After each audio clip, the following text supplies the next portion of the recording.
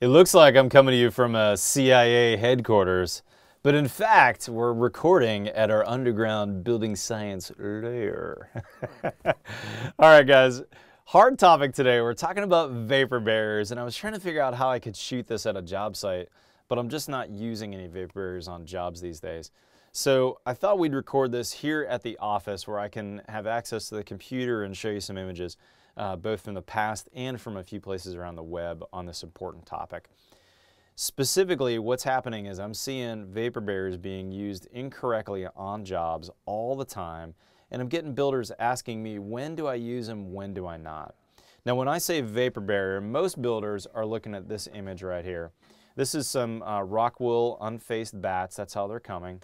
And then the builder, whether it was the inspector or the builder, said, hey, let's cover those with polyethylene. 6 mil poly is typically what's being used out there that I'm seeing. And when I was a builder in the 90s, we were told on the warm side in the winter is where we're going to put that polyethylene vapor barrier or poly vapor barrier. And so that's where you're seeing it right here. Now let's go to a couple places on the web that I use as some trusted sources. Findhomebuilding.com. You know, this is a great image from their website talking about vapor barriers. If you look here, we've got a house. Here's the cold outside. It's, you know, maybe under 10 degrees outside. Here's the inside of the house, and the heater's on. We're maybe 68 degrees outside. And this blue right here you're seeing, that's some vapor that's been diffused in the inside air. Inside our houses, we're breathing, we're cooking, we're showering, we're boiling pasta. And so the humidity typically in our houses in the wintertime is much, much higher than it is outside. Cold air can't hold a lot of humidity. So if you look at this diagram here, they've got a sheet of drywall, and that water vapor is diffusing through the drywall. That's the process where basically those small water molecules that are in the air floating, we can't see them, are able to actually go from places of high humidity to low humidity, from warm to cold. And so it's diffusing through the drywall. You can see it's even wetting somewhere in the insulation there. And on the back of the sheathing, it's cold, it's condensing. And if you looked at this diagram, you'd think, oh my gosh, without a vapor barrier, this wall is going to get drenched. There's just going to be liquid water all over the place. Now, I don't want to get into this article in particular, but I do want to jump over to Wikipedia. I was curious to see what they had to say on the matter. Check out this Wikipedia page right here. We're talking about vapor barriers specifically here, and it defines a vapor barrier. It says a vapor barrier is something that's 0.1 perms or less, basically plastic sheathing. And then interesting where they show where you need it. Based on the geography here, really the only place where you need an exterior vapor barrier, they're saying, is in Florida and maybe a few parts of Texas. And then where you need an interior vapor barrier is basically from there on north. Everywhere north of this kind of line right here on Wikipedia is saying we need a vapor barrier on the inside.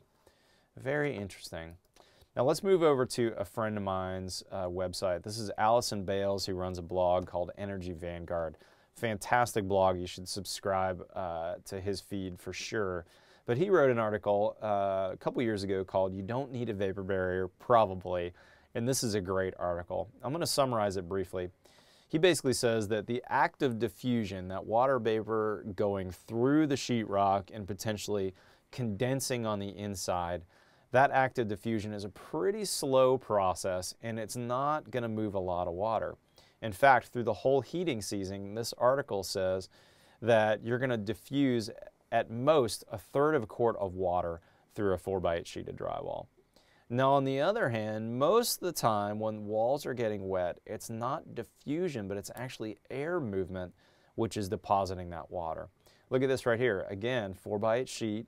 If we had a small hole in the drywall and our interior is being heated and we've got 40% relative humidity, air leaking into that cavity could bring with it as much as 30 quarts of water. Now that's a big deal. That's also a big deal for me in the hot, humid south because air could be leaking from the outside in and doing the same thing, depositing on the back of the sheetrock where I've got a cold condensing surface. So basically, Allison says on this article, there's very few places, if any, in the U.S. that you really need a vapor barrier. The big deal that we need to think about is air barriers.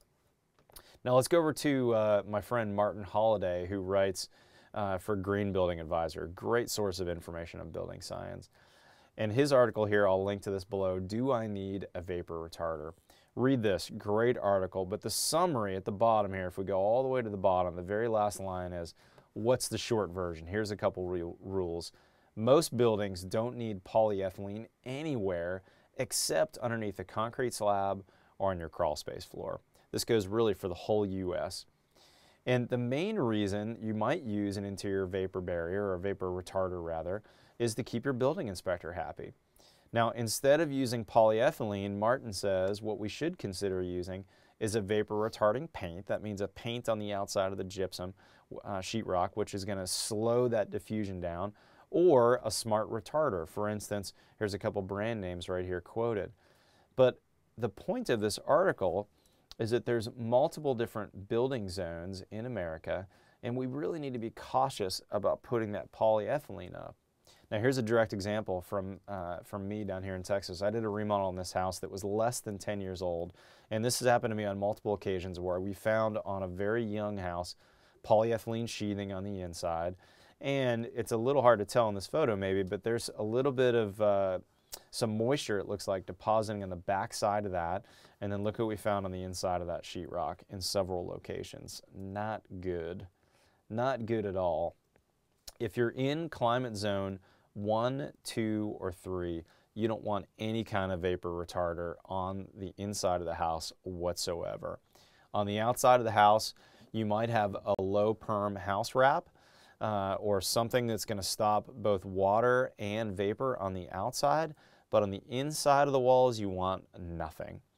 Now, this is the climate zones from the DOE. So this is basically a map of all the different zones in America.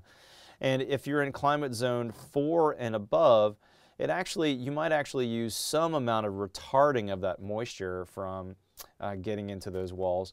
But it's really only if you get into the very coldest zone in America, which is climate zone 7 up there, where you might actually use a vapor retarder.